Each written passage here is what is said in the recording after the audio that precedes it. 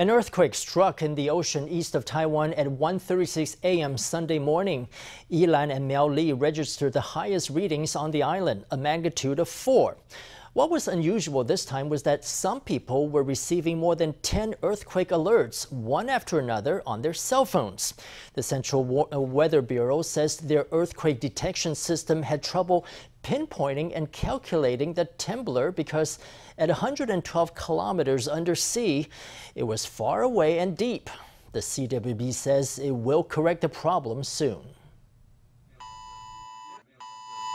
In the dead of night came unwelcome sounds of an earthquake alert. At 1:36 a.m. Sunday morning, a magnitude 6.1 earthquake struck in the ocean east of Taiwan. The strongest tremors on Taiwan proper were magnitude 4 in Yilan and Miaoli, but it was a short quake. What frightened people more were the successive earthquake alerts they received on their phones from the National Emergency System. The alerts came one after another. People received anywhere from 7 to 14 alerts, depending on where they were. Every city and county received different magnitude readings, and so the standards which called for alerts to be sent out were not the same.